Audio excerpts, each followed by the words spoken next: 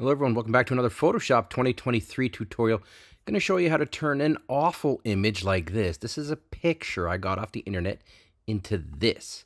We're going to fix it and we're going to go through it step by step. We can fix it almost instantly. It's crazy. Let me show you how I did it.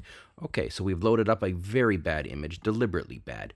The first step, command or hold down the command key on a Mac, control key on a PC and hit J. And we're going to make a copy. Now we're going to go up to filter and then go to neural filters right here.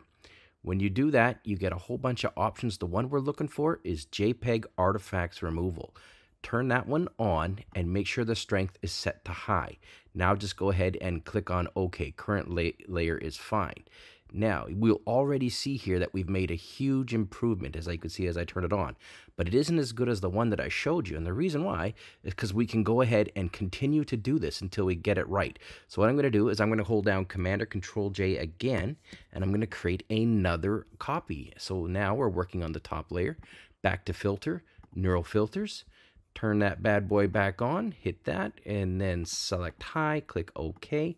And presto, we're stacking them. So here's the new version, here's the previous version, here's the original version.